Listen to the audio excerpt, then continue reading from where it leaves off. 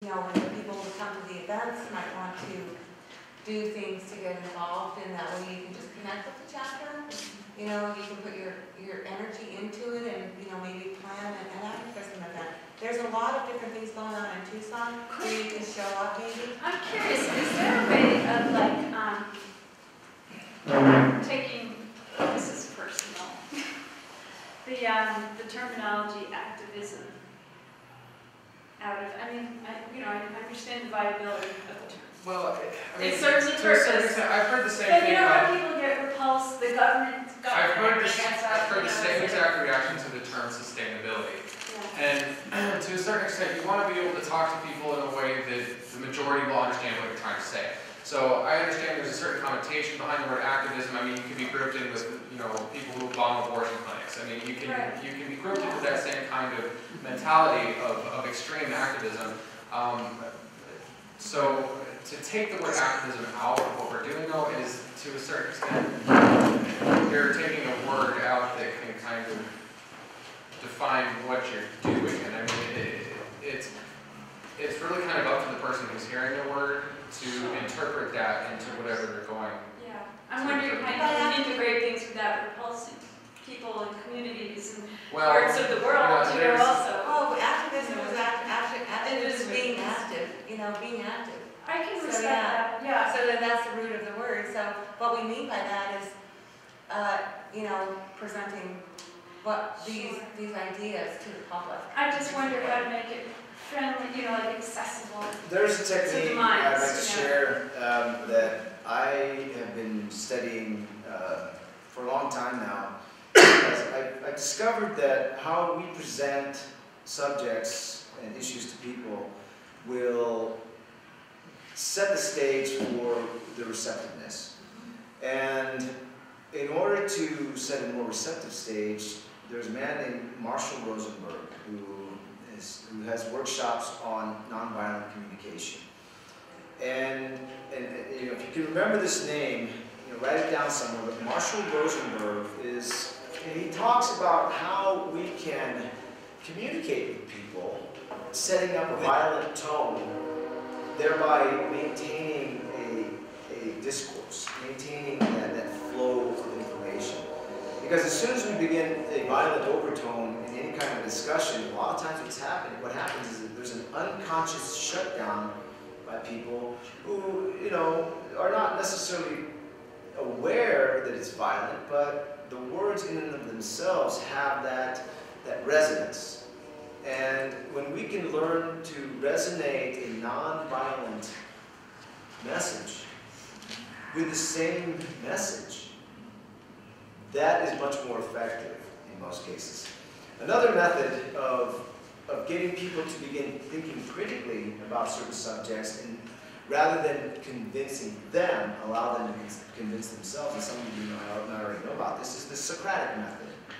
And what the Socratic method does is it asks the questions that will guide the person to the answers that they're looking for. It isn't necessarily a trick of getting them to answer a question in favor of what you're trying to explain.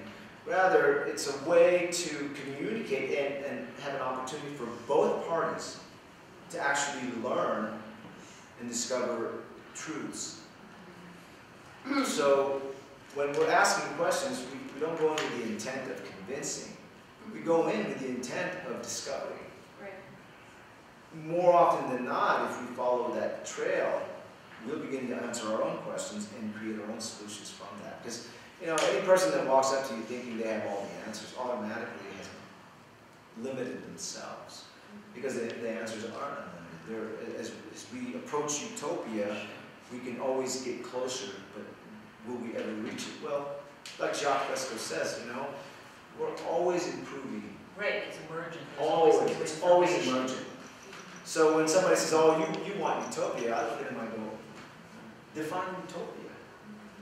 You know, and I think that's the key. If we can get people to begin defining their terms, staying in context, we can continue a communication level that will allow us to understand each other, rather than, you know, get to the point where, no, I don't agree with you.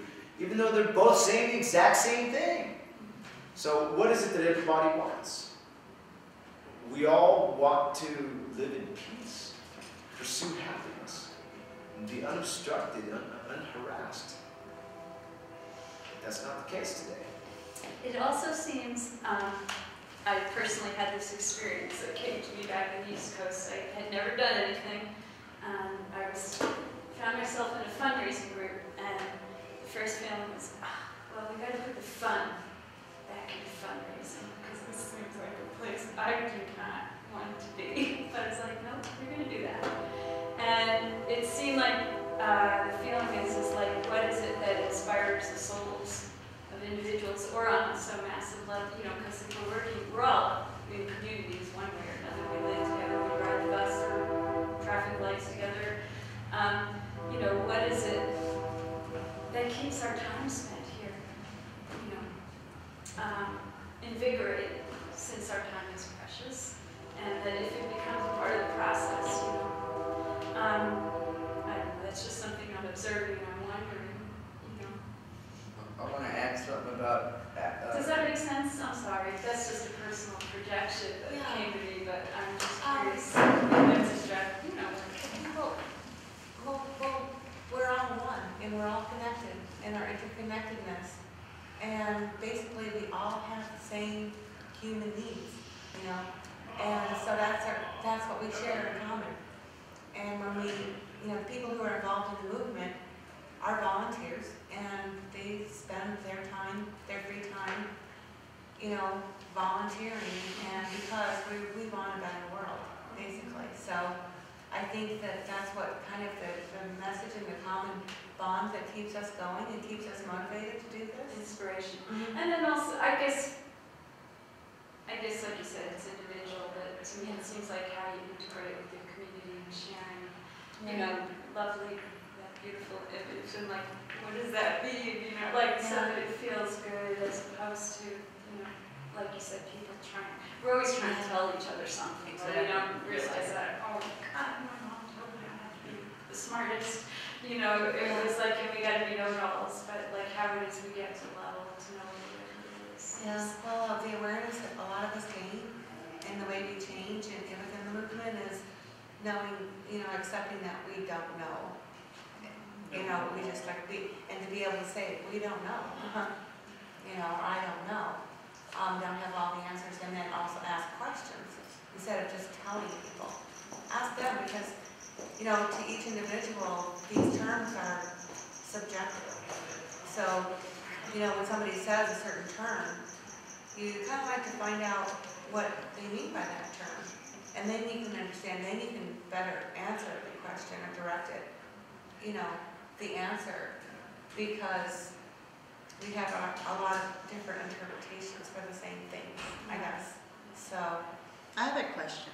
Uh-huh. So with my family, we are really trying to move closer towards a more sustainable, independent living style. But what I have found is that without knowing who to get in touch with, our resources are completely limited to what we can purchase. Is there a network of people out there where you can go to say, look, I'm trying to build this new planter bed in my backyard, but I don't want to buy the materials? What do you guys have, you know, in terms of getting away from that monetary dependency? There's a movement occurring right now in Tucson, and it's happening all over the United States, and I'm quite involved with this, and I'm glad you asked this question. It's a great question. People are looking for resources because monetarily more and more people are being affected by the economy. They're getting less money because prices are going up, value of money, blah, blah, blah. Well, there are things online, especially on Facebook, called time traders. There's the really, really free market. There are Tucson for sale and gifting sites. Free cycle. Yeah, free cycle. Free cycle is not real well used, but even Craigslist is free. Right, even Craigslist. So what's happening is, this is really trending right now, is that people are going online, sharing things that they have, and saying, I've got this, anybody want this? Like for myself, I put on Craigslist the other day, and I haven't followed up on it, so I'm just so caught up in this no excuse. But I said, hey look, I got a refrigerator, it works. I want to trade it for a washing machine. Somebody did reply, but it was just too late. But I can do that again. If I really wanted a washing machine, all I got to do is put it to the universe. Folks, we're living in a time right now where we can talk to somebody in China within a split second of deciding we want to talk to somebody in China without having to pay long distance fees, right? Because we're already connected. Because of this connection, when we begin to learn how to symbiotically relate to all those other people, we get past that Ludditism, you know, that fear of going online, which I think a lot of us have probably already done. What we can do is not just, you know, be frustrated over not being able to find something, but learn how to find things. Learn the words we need to use to find specific items. Like, for example, you ever have a problem finding an answer on Google? Somebody's like, oh, I can't find it on Google. Somebody comes up and just changes a word, and there it is, you know? So if we learn how to ask the questions, just like we did, where do I find these resources? Well, guess what? Even better news. With the Keshi Foundation, the underground movement's going on around the world right now. Indonesia signing, actually the president of Indonesia signing all these $2 bills that are actually backed by gold and silver and platinum and all the precious metals. There is a movement right now to repay the entire world. Anybody here ever heard of the Jubilee? Yeah. Okay. It's a Hebrew tradition where every 50 years, all debts are forgiven. They were doing this already, you know, because they understood that monetary economy is an infinite economy. It has to be segmented. Otherwise, it goes into oblivion, you know. And if you're interested in that, I would just say put it out into the community. I'm a life coach and hypnotherapist and holistic nutrition coach, and I offer my services as a gift economy model, which means I don't really, the money isn't discussed. You know, I base it on trust and fairness. So I'm trusting that someone will support me. They'll say, I trust you to coach me, and I'm saying, I trust you to support me in return. So I put it out there, I have it on my business cards, whatever you do, maybe there's something that you do, and you can put it out there in the community. Then you can also talk to your friends, and you can also talk to other people in the community. If you belong to a church, whatever social organizations you belong to, you know, gather your friends together and see if you can kind of start something yourself even. I mean, basically, you have the power to do it. And like you were saying about free cycle or sites. Pictures on Facebook about a shed you were building. Yes. Yeah. Like that. I think that relates really well to what she asked. So. I let it out to the public what I'm doing for free. We're building a shed out of pallets, basically. We're building a shed for free. So we're showing people the steps involved, you know, from everything that we're, you know, each step of the way. We're showing people, oh, if they want to do it, they can do it too. And we're really, you know, got our hearts set on not spending money. So we've spent money on nails and we've spent money on screws. But it takes a lot more time because you're working with what you've got. You've got pallets and it's inferior wood.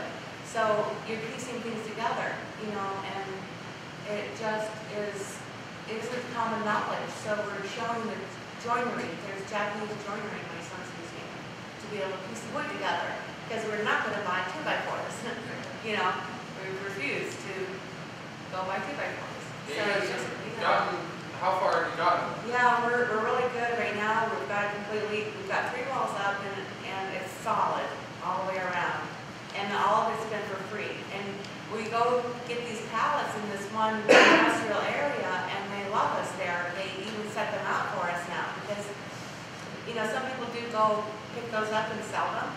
but we're building something with it. So they really like that. I'm collecting pellets too.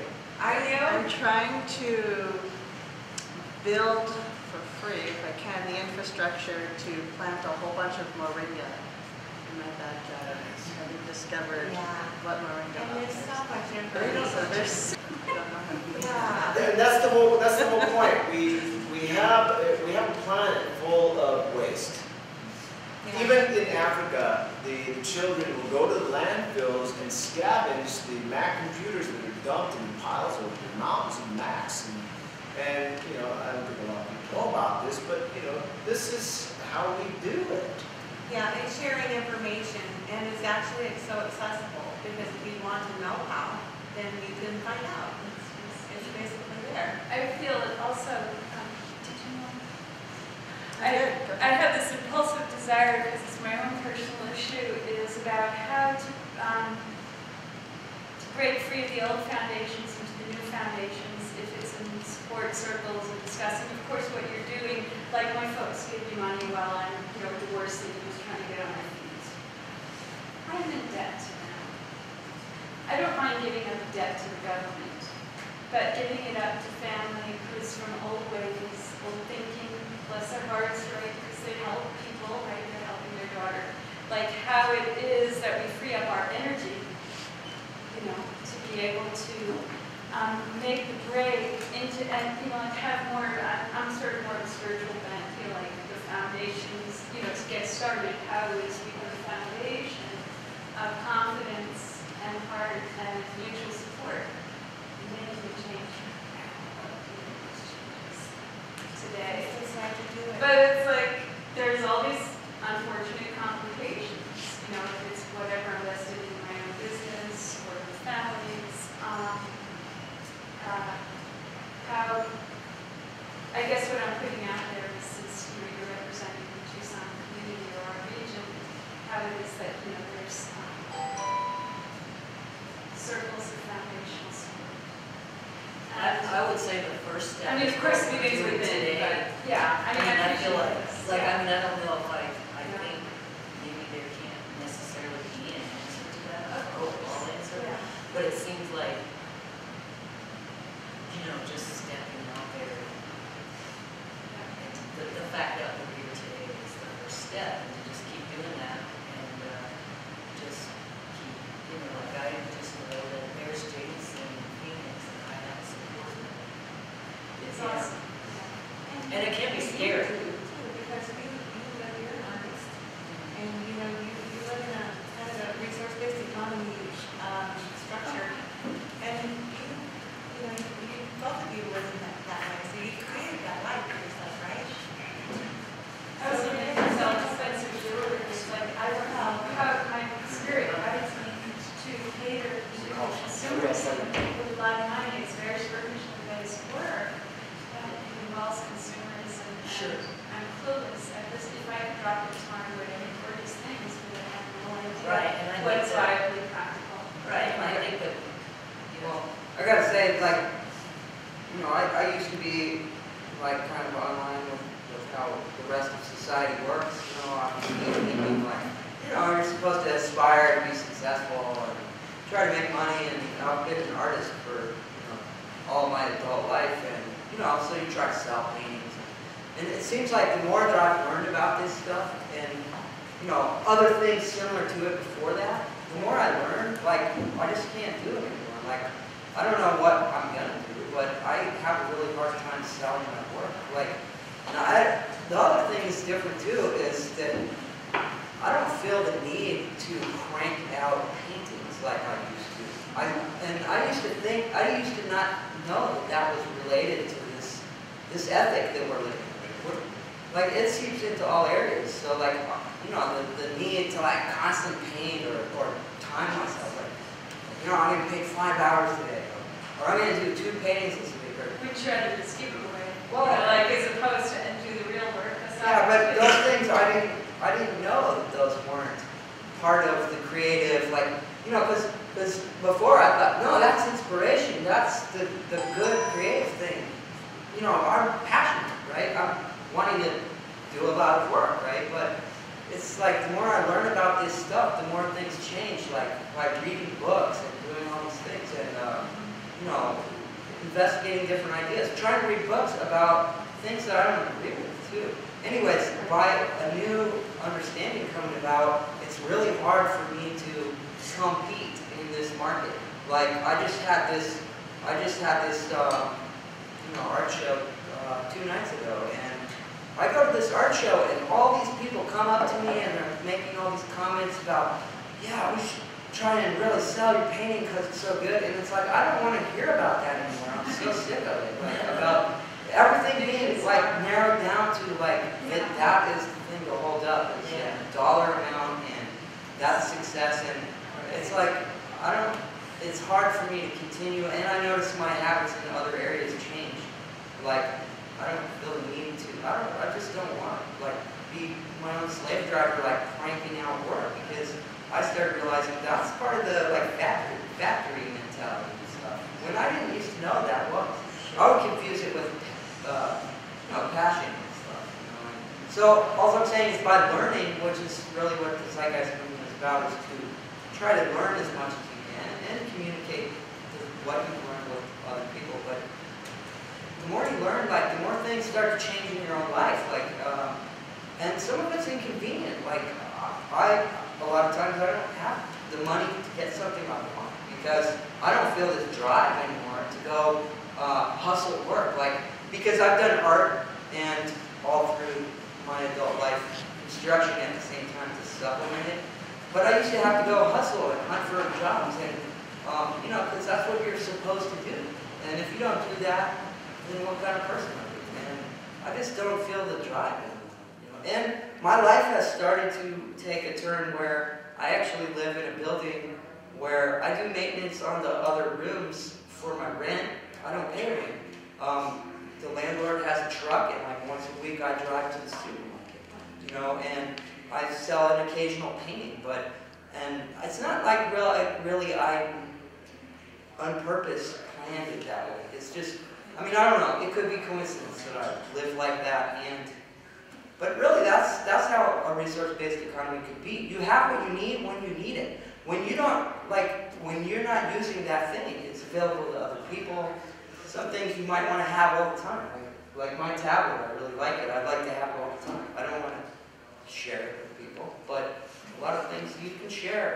The society can be developed to work with. Yeah, and I know that in London, I think it is, there's a, you know, I think within the movement, they did start a sharing library. Like, you know, you go tools and, you know, just like, what do you want to do in your community here in Tucson? Would you like, somebody want to donate a building maybe, or a space where you could set up some kind of a sharing library where you wouldn't have to pay for a rate, but you could go check like a library, right? You know, whatever you need, instead of buying it, you know, go borrow it and then take it back. Yeah, I think we're going So, to move from yeah, an ownership society to a stewardship society. Yeah.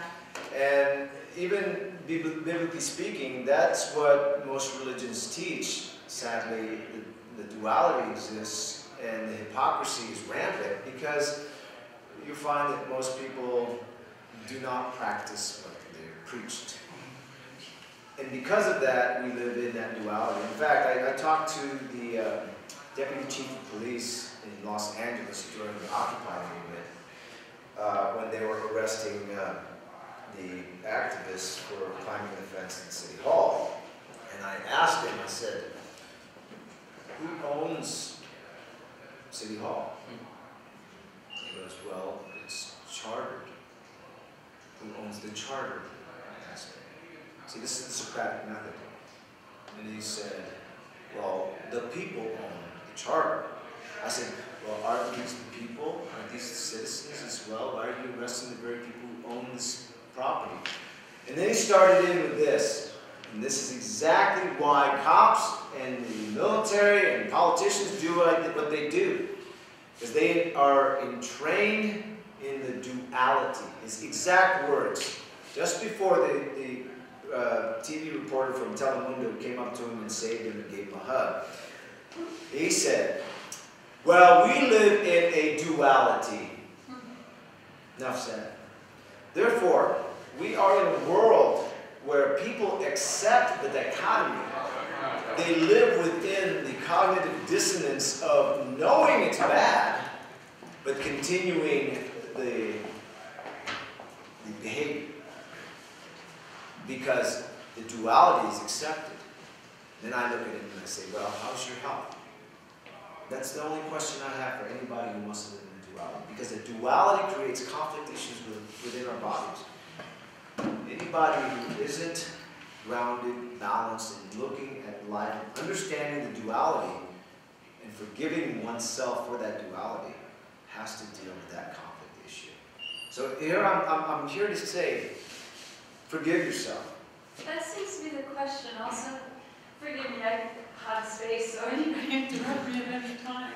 But it seems like to get to this point, to even know that we might like a Zeitgeist movement, that first there's the suffering, that we come into this world, you know, if it's agreed, you know, there's all different perspectives on that we suffer. And sometimes, I mean, you don't go through the motivation of being able to intelligently speak and be motivated and want to go this far to spend your time on together without going through some degree of learning the duality, or whatever be it, the suffering. And then the question is like, how it is that we deal in that? Like, is it about fixing it into the, you know, utopia? Just putting it on the table. I think that in order to get to that point where we begin the fixing process, we have to be able to get out of the apathy that's created by the duality. Because when we have the duality, when we're having this cognitive dissonance, a couple things happen in our physiology, right? The conflict issues create literally biochemical responses that begin to damage the human body. What do we do when we have this conflict issue? Some of us drink, some of us can be depressed, some of us overeat, some of us just do stupid things, you know, behave emotionally. But once we learn to step back as the observer, look at that duality, first thing, forgive ourselves. Because without that forgiveness, we remain in the anger and the resentment. We have to forgive ourselves knowing that we are mitigating this duality every day by thinking of the things we need to do to make that change. It's okay. Then we can begin to heal. Then we begin to get motivated. Then we get past the duality and we say, okay, I totally dig this. I mean, I know I'm going to get in the car and I'm going to breathe fucking carbon monoxide all day long. I don't want to do that. Can I interrupt you right there? One of the big questions is,